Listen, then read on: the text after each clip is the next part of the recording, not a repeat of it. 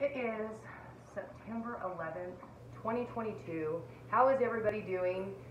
Ding dong, the witch is dead, right? Isn't that what everybody's preaching right now? Woo! Or, oh, we're so sad. She did so many wonderful things for us. Did she? Did she really? I don't think she did, but, you know, that's what everybody's talking about. It's either you loved her or you hated her. Some people thought that maybe she was not really human. What are your thoughts on that? If you don't know who I'm talking about the Queen of England. You know, the persona of the sweet old lady who loved her people, and why she lived in a big castle and people were poor. She was such a wonderful woman and all the peasants loved her. Yeah, it's pretty frustrating to somebody like me, because if I go into the red letter teachings and do certain things with the words and critically think, what we were taught was you're not supposed to be governed. Don't get me started on taxation. So I wanted everybody to think about that for a minute. Why is it that, let me lift this up a little bit, guys. But why is it that so many people feel that they should be taxed? That they should be governed, that there should be somebody in a hierarchy that tells you this is how you should live your life. You know, after talking to a new friend Friday, I realized that there's very few people out there that do question what they're taught, what most of us would say the narrative. And the narrative would be, you know, you're born in this world, you go to school, you do this, you do that, you don't ask questions, you go to church, you don't question what the preacher's telling you, even though it's his perception of the so-called word. The word of Romans, the word of more hierarchy behavior, right? That there's always a God above you, that you're a peasant and you're not worth sovereignty, which is freedom. You're not worth love, you're not worth peace, and you're not worth having a home that you're not paying a fortune on, that's not even going to the principal. I mean, have you ever looked at your statement if you own a home? How much of the money is actually going to principal and how much is going to interest? The whole system is corrupt. That's why I started the ministry. Because I want everybody to start to understand that there is a very serious situation here that we've all accepted as our truth. That mom and dad and grandma and grandpa and great-grandma and great-grandpa and auntie and uncle all said, this is just the way it is. There's nothing you can do about it. Guys, there's so much we could do about it if we all were to unite and get together. We could take the whole system down.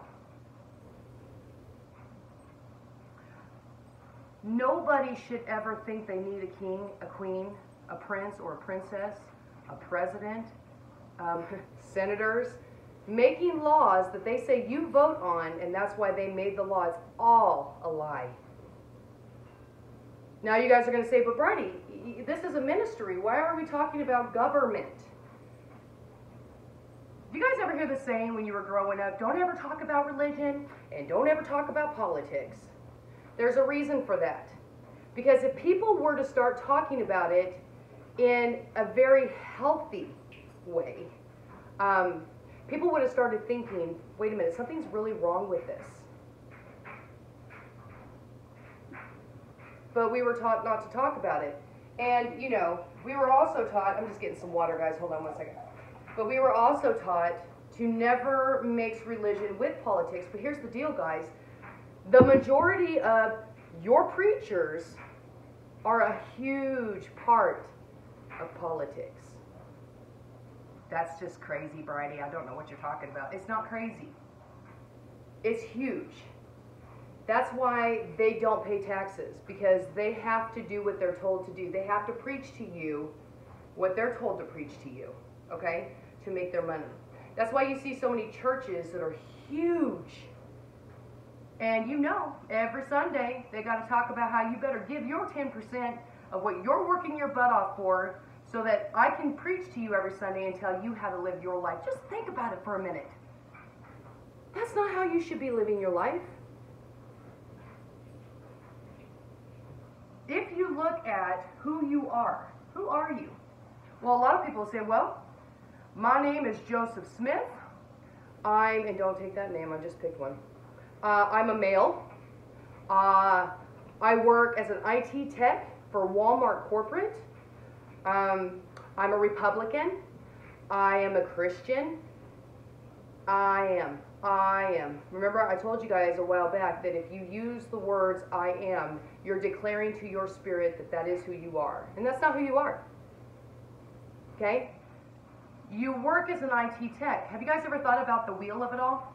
So, I'm going to work to pay for a house that I have to live in that gives me security, a roof over my head, and allows me a place to eat my food. I hate my job, but I'm going to keep going to work to pay for that. But the majority of the money that's going in my mortgage, it is paying the government, right? Okay. I have a car. Well, I have to have a job to pay for the car because the car is so expensive, and all the taxes and all the personal property taxes and going to the revenue office, and I know in California it's the DMV because that's where I'm from. You're paying all these taxes. Where does your tax dollars go? It's going to the government. And have you listened recently, guys, how your tax dollars are being paid out? How much money went to the crate? Wasn't it trillions of dollars when it was all added up?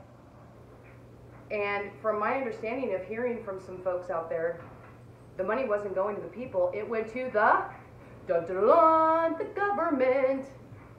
They're money laundering money to other countries and telling you it's because of a WAR. When you break it down and you look at things through a different eye,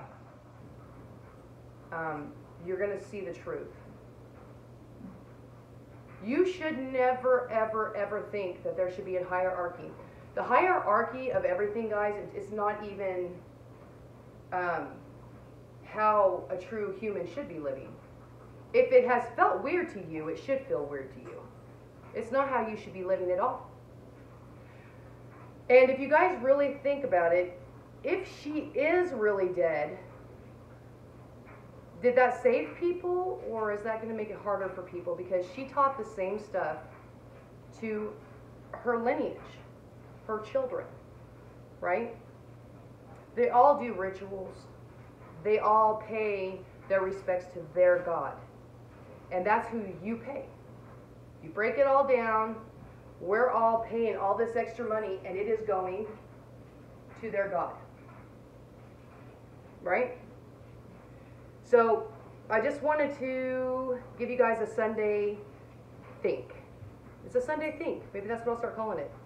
To just truly sit down and think, why do I think I need a president?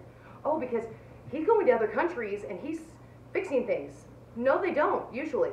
And there's another subject I want to hit on that, but I'm not going to do it in this video. Today's your Sunday think time of why you feel like you need to be governed. Because in all honesty, we do not. There's no reason for us to be governed. There's no reason for us to be taxed.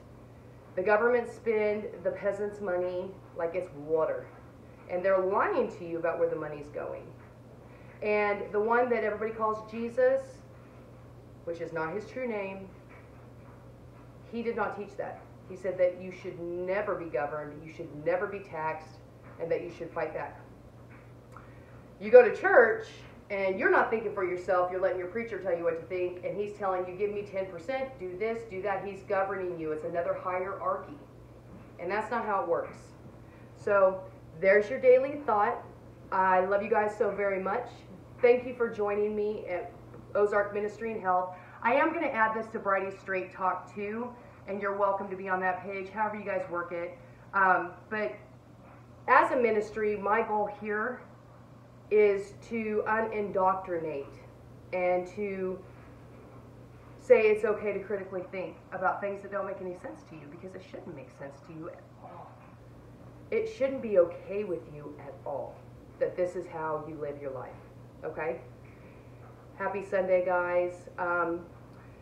with it being September 11th, I would like to also say that we did go through a very tragic time, and there was a lot of lives lost, and it wasn't because of what you thought. It was way more diabolical than what you were told. But nonetheless, a lot of Americans did lose their lives, and to all the families out there, I send you peace and love. I have for years, and let's just do a moment of silence for those people.